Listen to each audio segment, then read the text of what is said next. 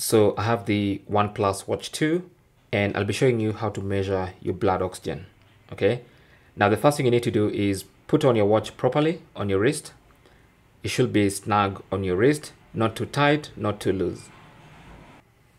The next thing you want to do is press this button to go to the main menu and then look for the blood oxygen icon. It's this one right here with O2. Tap on it and then it's going to give instructions on how to wear your watch. Just tap on the check mark if you've already worn it properly, and then to start monitoring or to start the check, just tap on start. So it's going to tell you to keep still for about 30 seconds, so try and do that.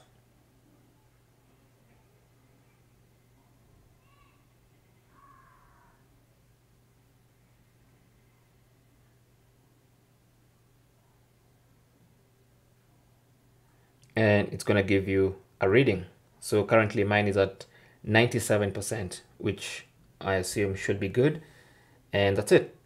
Now, if you swipe, you can see some other data. If you've been measuring automatic, if you've set up automatic blood oxygen monitoring on your watch, you'll see the information there. So if you want your watch to automatically monitor your blood oxygen periodically, then you can set that up on the OHealth app on your phone. So just launch the app and then tap on devices to get to my watch page.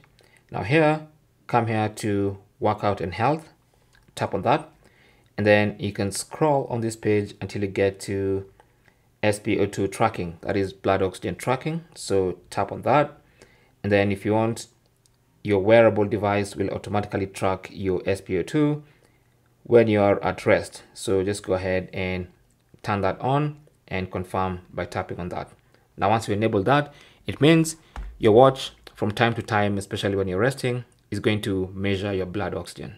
Okay, thank you for watching. Comments and questions down below, and good luck.